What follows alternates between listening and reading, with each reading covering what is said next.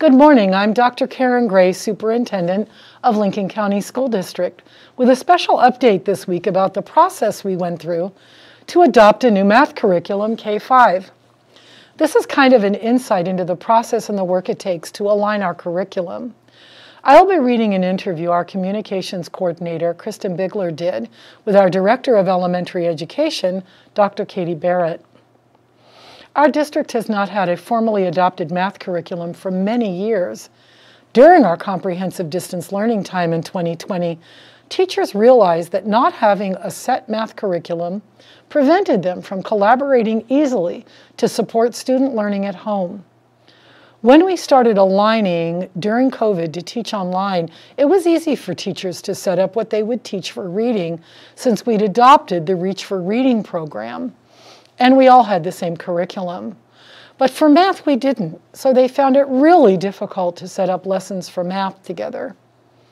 As we dug in more and more as grade bands throughout the district, we realized that even in some buildings, teachers weren't teaching the same concepts at the same time or using the same materials.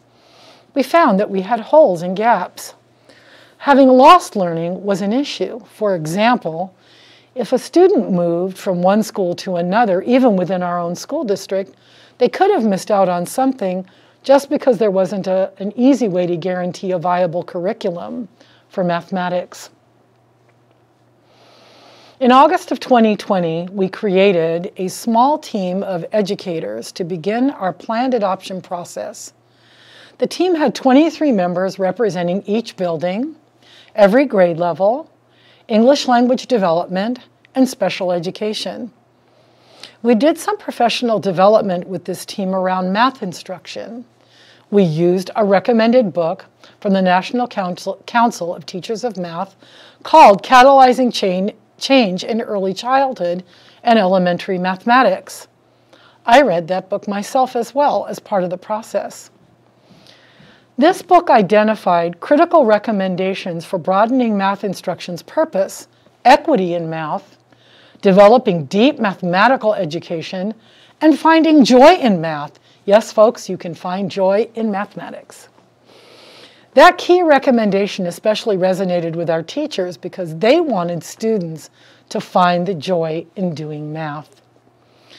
We were targeting conceptual understanding, meaning that it wasn't just what you get the correct answer if you do this or do that, but why does it work? How come we got to that answer? So important to understand the process of math. It's a critical thinking skill. What are you doing when you approach the problem this way? And what does that mean? Our goal is that students walk away with a deep mathematical understanding and the skills that help them continue to access higher math concepts as they move through school. We reviewed 3 different curricula using a rubric, and our teachers voted as to which one they wanted to adopt. We had the book publisher present to us answers and questions and facilitated discussions. And once we reached a consensus together, we made our recommendation to the school board. In May of 2021, we presented to the school board and we went through the whole process with them. Math is in our Lincoln County School District Continuous Improvement Plan, and the board approved the expenditure and adoption. The total cost for the full price was about $500,000. We used both school improvement funds and general education funds to pay for it. Our teachers received their teacher manuals, and the publisher provided an overview of the program before it was even in the classrooms in order to make sure that our teachers were ready for a fall implementation. We also have a central Google Classroom created for teachers where they will find the resources for math implementation team and their created unit plans, pacing instruction, and assessments, as well as other additional mathematics teaching resources. Teachers are using the new math curriculum.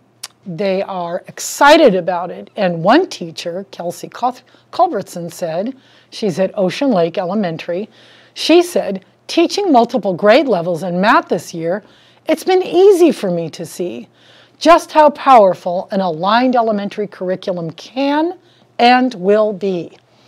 Our new Ready curriculum encourages student collaboration and deeper thinking into how to solve problems. I have had the opportunity to see and hear some great conversations between students who are excited to tackle problem solving with some pretty complex problems. It has been amazing to see. I am excited for teachers in the coming years to see how ready students are to work with more and more complex problems because they are familiar with math routines that build from one grade level to the next. What a great quote from our Ocean Lake Elementary teacher. She's got it, she really gets it. Meanwhile, our students seem to resonate with the materials as well. Here are some quotes from students in Lauren Taylor's 5th grade class at Toledo Elementary School. Lily says, "I really like to subtract mixed numbers, and I like the calmness that it has. I just really like it. I really love it a lot." Well, thank you, Lily. That's an awesome quote. And Rosie says, "It brings me joy when I finish the problem in time and when I get it right." Bentley says, "I love math. It is cool and it's my favorite subject. And I'm really good at it, so it's fun for me." And Jackson says, "When I do fractions, all my troubles go away." Maybe that's what we all need, Jackson. We just need to do some fractions. But I think it's the understanding and feeling good about that understanding. 2021-22 is our first year with this curriculum, this fully aligned reading and math curriculum in this school district. Our universal screening and smarter balanced assessments will give data to us to indicate how well it seems to be working with our students. We align 6th grade with our secondary math to transition easier 7-12. In the 1920 year, we implemented our English language arts curriculum, which is also aligned K-6 in our school district. This is the National Geographic Reach for Reading program, and it's just excellent. Secondary education has also been aligned for mathematics and language arts. That's all I have for this. It's a lot of information, but I hope you can appreciate our work on aligning our curriculum. Look for a copy of this article in our newsletter coming out later this month with a great image of one of our students during math class. Thank you so much for listening and have a wonderful day.